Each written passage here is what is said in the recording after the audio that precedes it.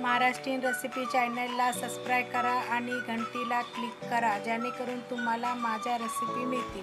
नमस्कार, मी लतिका. महाराष्ट्र रेसिपीमध्ये मी तुमचं स्वागत करत आहे. आज तुम्हाला एक नवीन प्रकारचे मी कोथिंबीरची वडी बनवून दाखवते.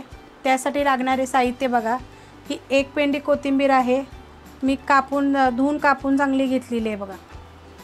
धुतली पहिली, नंतर कापून घेतलेले, पाणी चांगलं स्वच्छ नितळून घेतलेलं आहे. ही नाचणीचं पीठ आहे. आपण चण्याचं पीठ वापरतो. मी आज तुम्हाला ही वेगळी पद्धत दाखवणार आहे. तर त्यासाठी नाचणीचं पीठ आहे.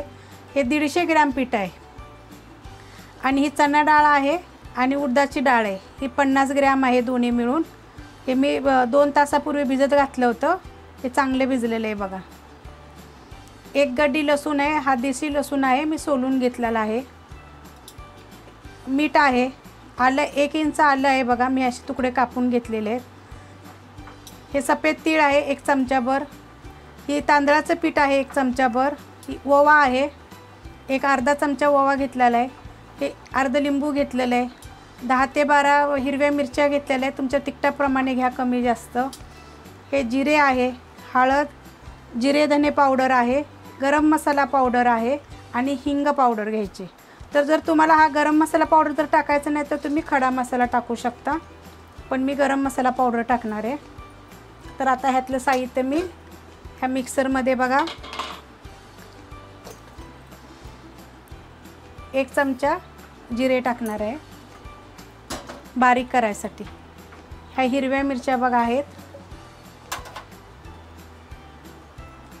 लसूण आहे. ओवा ह्याच्यात टाकते कारण की हा मिक्सरमध्ये बारीक होईल चांगला, त्यामुळे वाटण्यासाठी टाकते. ही आलं आहे. आता मी ह्याच्यामध्येच बघा हे लिंबाचा रस टाकणार आहे. अर्ध्या लिंबाचा मी रस टाकलेला आहे. आता हे ह्याच्यामध्ये बघा ही डाळ मी मिक्सरला बारीक करून घेणार आहे. तर ह्या वड्या तुम्ही करून पहा. चवीला चांगल्या लागतात आणि एकदम पौष्टिक, कारण की ह्याच्यामध्ये नाचणीचं पीठ टाकलेलं आहे मी. तर आता ही एवढं मी मिक्सरला बारीक करून घेते. हे बघा, आता हे सगळं मसाला मी बारीक करून घेतलेला आहे. डाळ बी सगळं मी टाकलेलं आहे. तर आता हे सगळं मी काढून घेते एका भांड्यामध्ये. हे बघा, आता मी ह्या भांड्यामध्ये सगळं काढून घेतलेलं आहे. तर ह्याच्यामध्ये बघा तांदळाचं पीठ 1 चमचा टाकलेलं आहे. चवीपुरतं मीठ टाकायचं. हे सफेद तीळ आहेत 1 चमचा घेतलेला आहे मी. ह्या चमच्याच्या प्रमाणे घेतलेला आहे. आता हे नाचणीचं पीठ आहे बघा.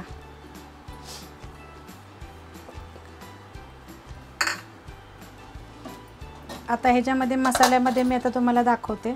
1 चिमूटभर हिंग, अर्धा चमचा हळद, 1 चमचा धने जिरे पावडर आणि गरम मसाला पावडर 1 चमचा. आता ह्याच्यामध्ये हे कोथिंबीर टाकून आता हे पीठ मळून घ्यायचं बघा.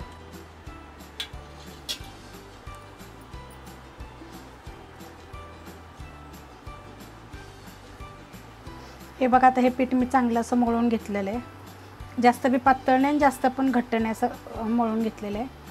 मी बघा टोप ठेवला आहे. आता ह्या टोपाला चाळण ठेवलेली आहे बघा. चाळणीला तेल लावायचं सगळीकडून, म्हणजे आपल्या वड्या जर शिजत घातल्या तर चिटकणार नाहीत खाली, म्हणून तेल लावायचं. आणि मी टोपामध्ये पाणी 1 ग्लास ओतलेलं आहे. मगाशी मी वडीला लिंबू पिळलं, ते लिंबू टाकलेलं आहे, म्हणजे आतनं टोप जरा काळा होत नाही.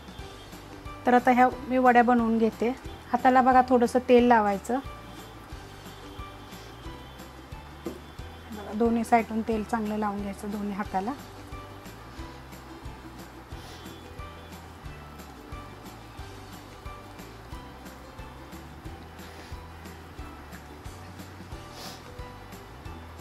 ह्या मुलांच्या तुम्ही डब्याला पण देऊ शकता.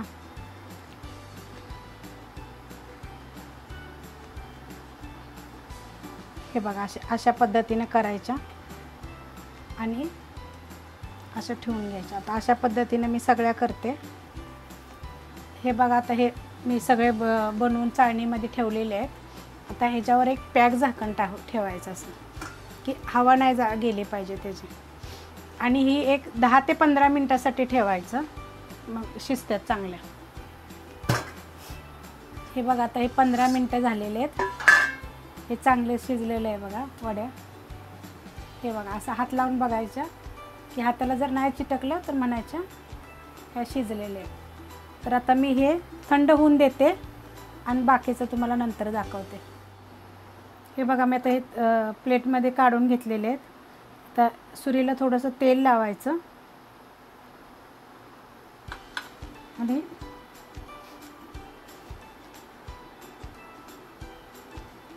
अशा वड्या बघा कापून घ्यायच्या.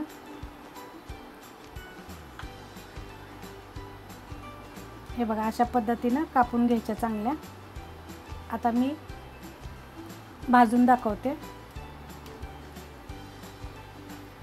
थोडंसं तेल ओतायचं, जास्त काय तेल ओतायचं नाही आहे, थोडं थोडंच ओतायचं आणि बारीक गॅसवर ह्याला चांगलं खरपूस भाजायच्या.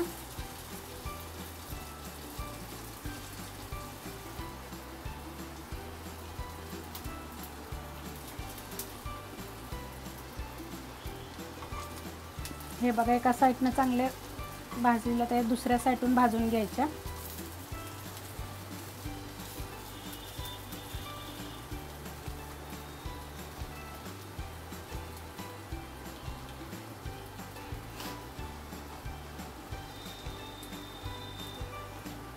आता हे बघा दुसऱ्या साईडने भाजायसाठी थोडंसं तेल टाकायचं. एक छोटा चमचा तेल टाकलेलं आहे.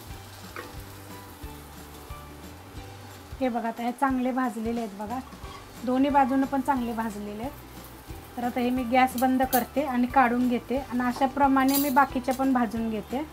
नाचणीच्या पिठाच्या कोथिंबिरीच्या वड्या जर आवडल्या तर लाईक करा, सबस्क्राईब करा, कमेंट करा आणि करून पण पहा आणि कमेंटमध्ये सांगा मला ह्या कशा झाल्यात त्या.